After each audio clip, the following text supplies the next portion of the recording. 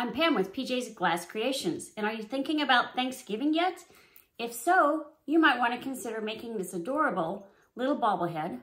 He's made out of fused glass, and if you can see there, his head bobbles a little bit. It's separate from his body. So if this is something you think you'd like to make, join me for this free tutorial. Before assembling this turkey, you will have to cut out all of the pieces. You will find this pattern in the description of this video on the home page, and they're all labeled for you. All you have to do is cut them out. They already have the right colors for you. And as you can see here, I already have them cut out to show you how to put this together. And we're gonna work on the head first. First thing you need to do is put his cheeks on, and I am using a super glue. It's a Gorilla super glue. Any super glue will work. You can use glass tack, you can use Elmer's glue. Just use glue very sparingly, and if you do use super glue, don't use a gel. I found that it leaves a mark. So here are his cheeks,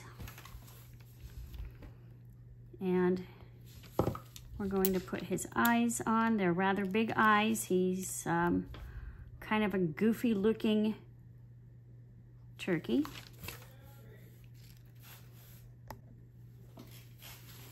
Next, we're going to put his eyelids on. And when you do this, make sure that you have enough overlap over in this area so that when it melts down, it kind of melts down around that eye.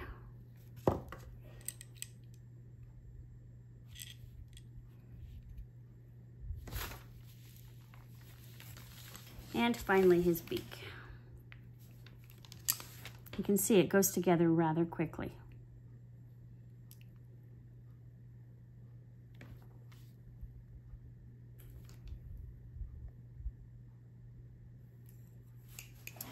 Now he's going to have a few little tufts of, I guess they're feathers, not hair, sticking out of the top of his head. And so to do this, I'm just using some scrap brown. And if you keep your nippers parallel to the edge, you get some nice long shapes. I'm going to cut this down a little bit. And let's see, we'll put one that way, maybe one that way, and we'll put that one in the middle.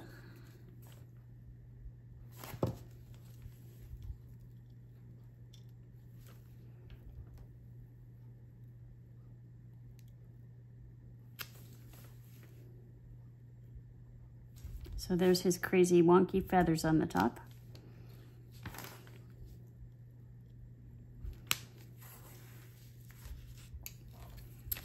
And down the center of his beak, just to give it some dimension, I have this little 1 millimeter stringer. I am just putting it right down the middle. And then the other thing we need to do is add the wattle. I think that's what it's called.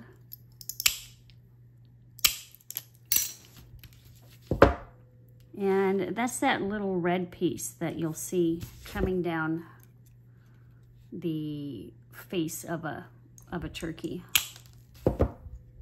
And I'm just using, again, my nippers to make kind of an irregular long shape. I think that'll be good. I'm gonna glue that on. And then for the next part of his face, the eyeballs, he needs some pupils. So I am using an enamel. This is an Easy Fire enamel that I got from AAE Glass. There are lots of different enamels out there. Just find one that you like. You can use glass lined paint. If you don't have any enamels, you can also use just a piece of glass, a little nugget that you've made maybe. And I'm making him a little cross-eyed. Again, this is a little bit of a goofy turkey.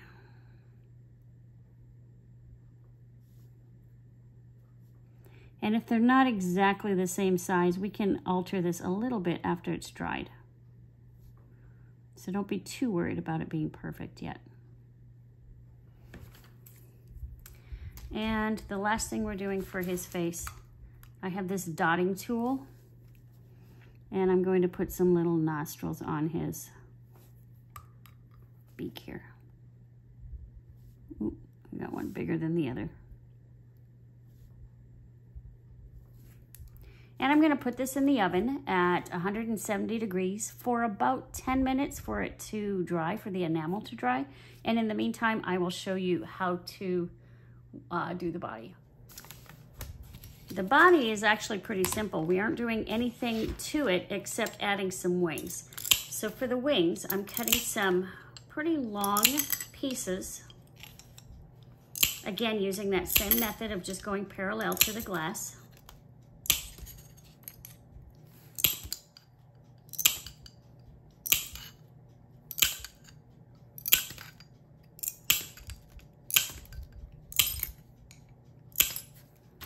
And we'll see if that's enough. And I don't like that totally straight edge on that one. There we go. That one needs to be a little bit smaller. You're gonna try to make your wings approximately the same size. But all you are doing is adding scraps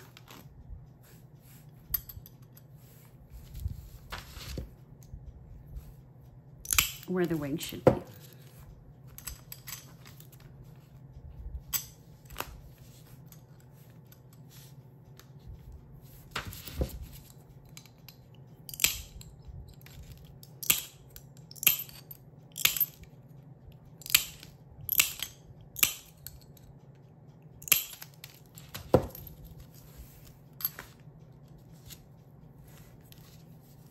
That looks pretty good to start.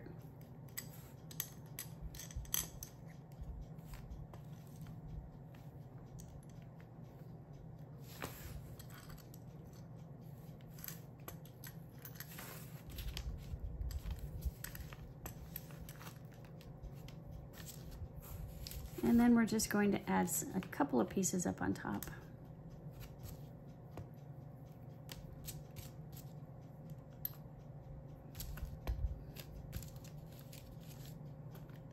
And you're going to just keep adding pieces until you like the look of it.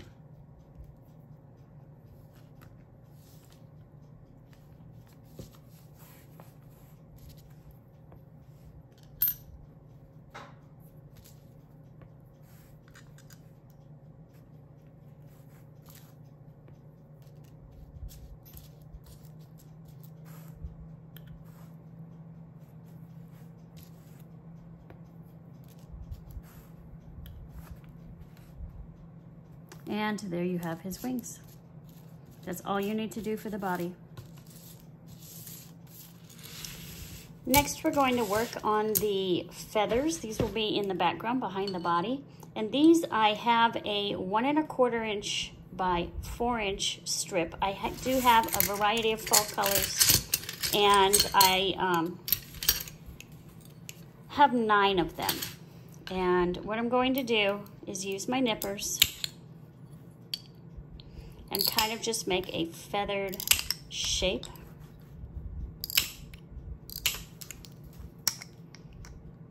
You might want to wear safety glasses while you're doing these. I have glasses on, so I'm not too worried about it. And you can see that I am chewing up the outer edges of my feathers as well.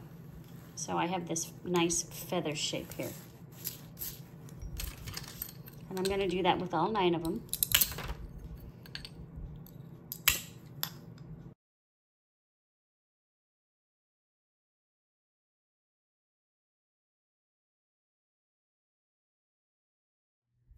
I have all my feathers done, and I need to arrange them. I think I'm going to do a dry run first, just to make sure that I have them like I like them, that they're all gonna fit together properly.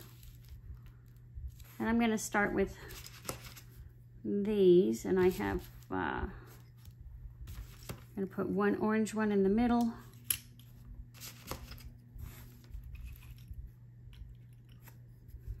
And then I think I'm going to do orange and red in between these yellows.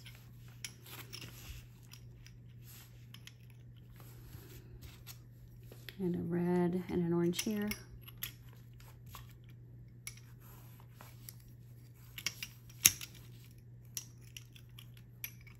And if they're not fitting together, like this is just too fat here, I can't get them to fit together, just cut it off. It's not going to show, it's going to be behind his body.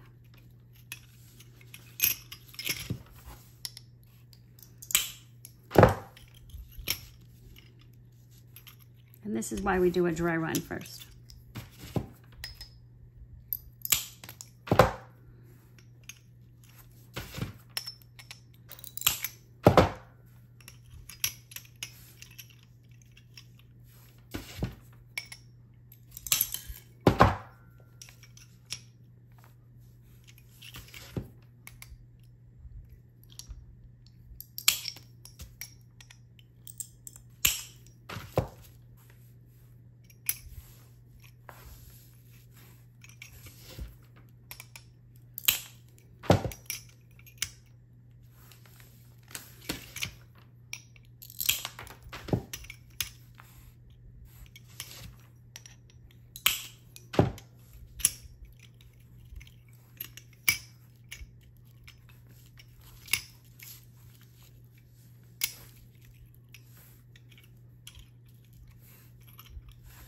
Okay, I think that's gonna work. So, without moving them too much, I want to glue them.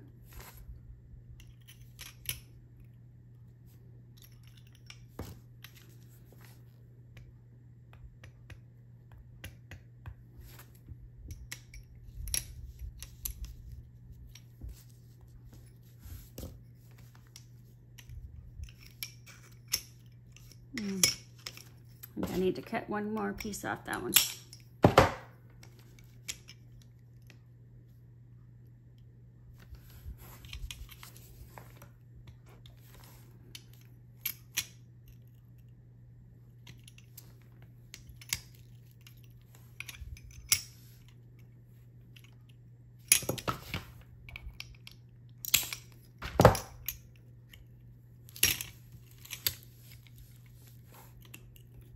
Okay, so now we have a nice fan of feathers. I'm gonna make sure they're all glued.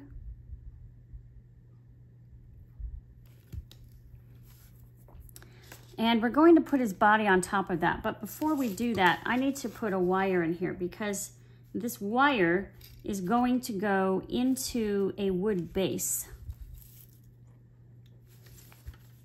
And it'll hold it secure into that base. So I'm gonna put my wire and I'm going to glue his body right on top of this. I think about right there.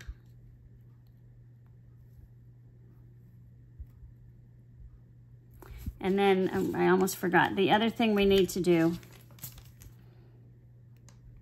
is I have a 3-inch wire here. This 3-inch wire is going to go on top of this feather.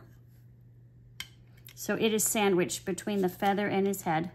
And this is what's going to hold his head on. And it'll look kind of funny right now because what you will end up doing is putting his head way up here. I'm gonna move this down a little. I'm afraid I'm probably out of the camera viewing area. I'll move the camera. I have a 1-inch by 1/2 inch piece of clear here. This is going to be attaching to his head, but this part of the wire I do not want to attach to his head. So I'm going to put the smallest dot of glue just to hold some thin fire paper there. And I don't want it to glue to my paper I have down below. And then this clear piece is going to be about where his eyeballs are. Actually, kind of in his head, kind of right about between his nose and his eyeballs, or his beak and his eyeballs. So I'm going to put some glue on that and center his head so that it's, again, it's about right here. And this will make more sense when we bend the wires so that he actually becomes a bobblehead. But for now, I'm gonna let this dry for a minute, and then we'll put it in the kiln for a tack fuse, and then I'll show you how to bend the wires so that it makes a bobblehead.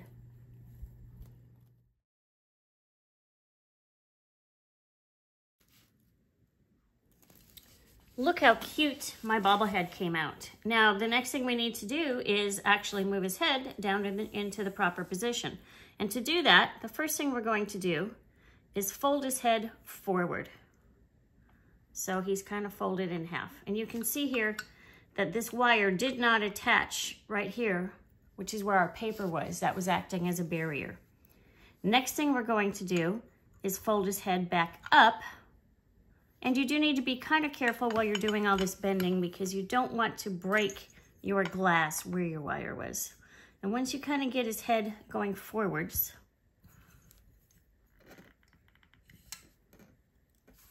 you can just kind of squish it down. And you can see here, my wire kind of makes an S shape. And that's what gives him the ability to bobble his head. And the final thing we're going to do is to put him on a base. And I have a wood disc, and there's a tiny hole that I drilled, which is just the size of this wire here. And I did trim my wire, and I tested it to make sure that the wire didn't go all the way through. I don't want it to scratch my table if it's sitting on a table, but I do want it close enough that my glass is actually sitting on the wood. And it fits nicely, so the next thing I'm going to do is use a little bit of E6000. I'm going to put it on the bottom of the glass here, as well as on my wire. Stick it in the hole, and I'm going to let it dry, but you can see here, this is my final product. I hope you enjoyed this tutorial. If you did, please share with your friends, like, and subscribe to my channel. I have many more ideas. Thanks for joining me. Bye.